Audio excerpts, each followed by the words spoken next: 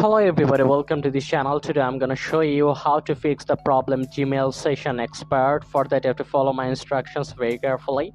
So basically the main problem is it's due to your long time inactivity. So the session sometimes expire. To verify you if you are the actual person, you have to re-enter your password to join your session. So the basic procedure of solving this problem is actually same as the PC and Android.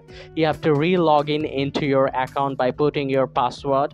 So this is very easy. If they ask for your password, you have to put the password, and you can do another thing. You can tap on your icon button, then scroll down to the bottom until you find manage accounts on this device. Then you have to find for that particular Gmail, then you have to remove that account. After removing account, you have to go to the Gmail account again, then tap any icon that appears here, and you can see add another account. Tap on it and you have to add that account again by putting your password, and hopefully there will be no problem. And that's all about today's video. If this tutorial helped you, like this video and don't forget to subscribe to my channel. See you in the next one.